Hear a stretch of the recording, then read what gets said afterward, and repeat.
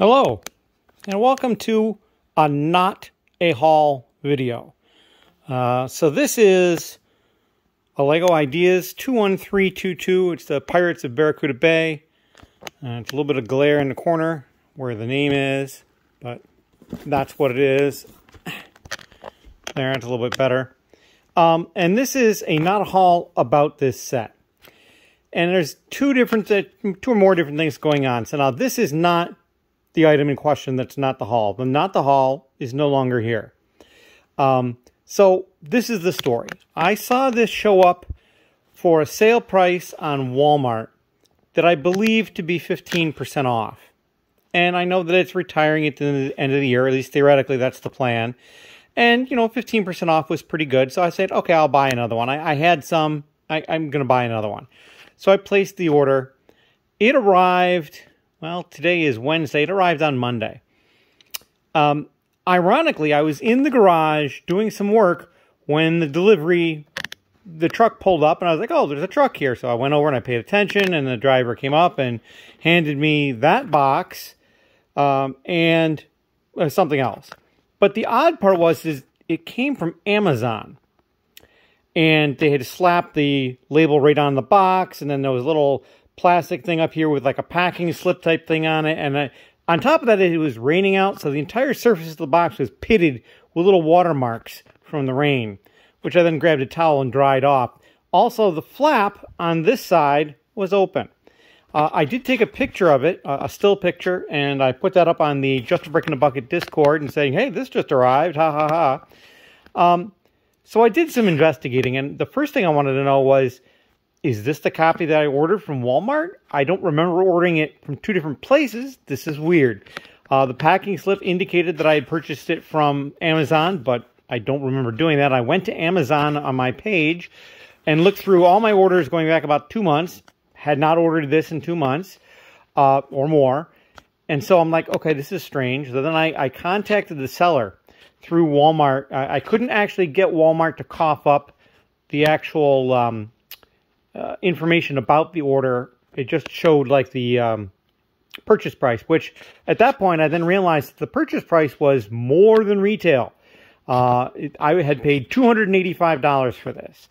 And I was just like, okay, did I mix up and think it was a $300 set instead of a $200 set, and I bought it at $15 off at $285? But that was with tax, so I'm not sure. It might have been, you know, 15% off and then adding the tax and it brought it back up to $285. I don't know, but in any case, and I was like, okay, well, maybe I made that error.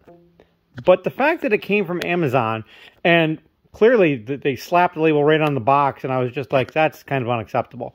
So I was like, I wasn't sure what to do. I sent the seller an email, just an innocuous email going, what shipping method did you use?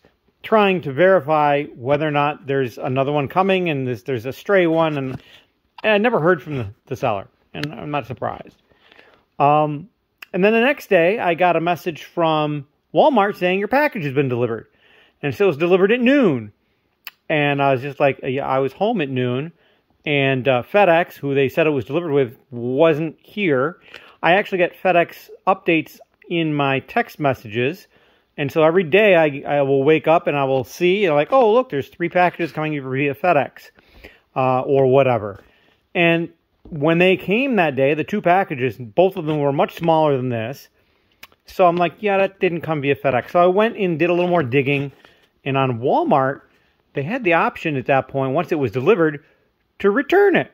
And I was just like, yeah, let's return it. So I clicked on it and I went through the steps, and they gave me the option of sending it back or bringing it to a store. So I'm just like, well, I need to get a couple of things out anyway, so let's take it to the store. And I said, thinking to myself on the way there, I'm like, this could be a problem because I purchased it on Walmart and yet it was shipped from Amazon. So it would be very easy for me to just say that it was shipped from Amazon. And so I'm not really sure how that was going to go. But I walked in and they were on the phone with somebody and I waited patiently. And then I stepped up and I kind of tried to explain the whole story to them a little more succinctly than I have in this video because, well, it wasn't for a video. And they looked it up. They said it was a little odd. Something seemed a little odd to them. And I think maybe it was the fact that there was no tracking information on FedEx, because it said it was delivered, but there was no tracking. So I was just like, I'm not sure how anybody can do that.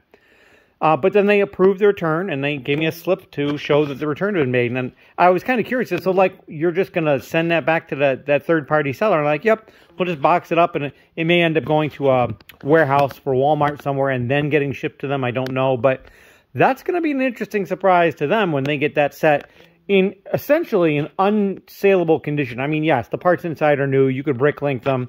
You could, for certain, sell the set as like new, unopened, but the box is open, and you know, so on and so forth. But he's not going to get $285 for it, and that's for sure. So I wanted to just alert people that that sort of thing might happen. Now, I couldn't verify if what the original price was that I had seen.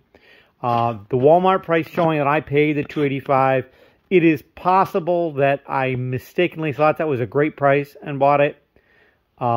It's also possible that maybe I tried to buy it, and in between when I went to buy it at an actual 15% discount, and when it got processed, the ones that they had for 15% off were gone, and then they shifted me to the next cheapest one, which is the $285. Not really sure what happened. But I was able to return it, and this is an illustrative set so that I'm not showing you a video of my couch. So this is my first not a haul. And if you've got any questions or comments, leave them down below. Thank you.